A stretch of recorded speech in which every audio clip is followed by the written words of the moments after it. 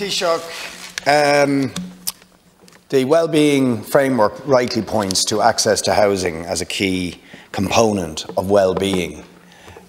For more than 100 residents of Tahani House, an apartment complex in Dublin 8, 35 households, workers, families, many children, their well-being was very seriously shattered by an eviction notice from their landlord threatening the mass eviction of the entire block.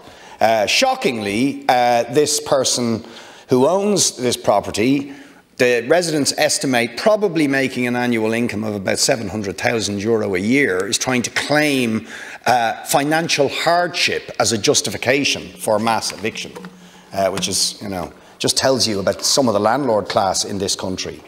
Now, the residents, and I want to put it to you, Taoiseach, like we have done with St Helens Court in Dún Laoghaire and indeed other people where tenants are facing eviction through no fault of their own, are asking that the state would step in and buy that block to ensure that there is no mass eviction of these tenants.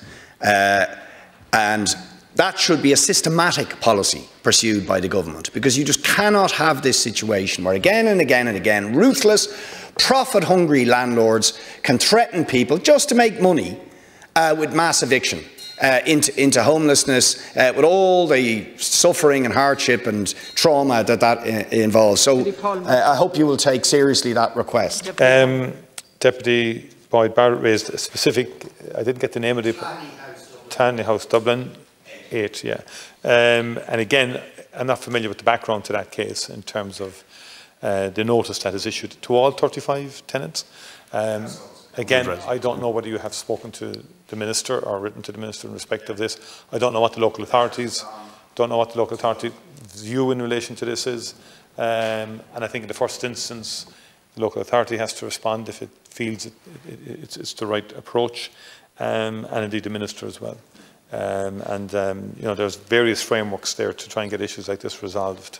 And I don't know what the situation is in respect of the owner of this. Don't know the background at all in respect of it, but I will raise it with the Minister.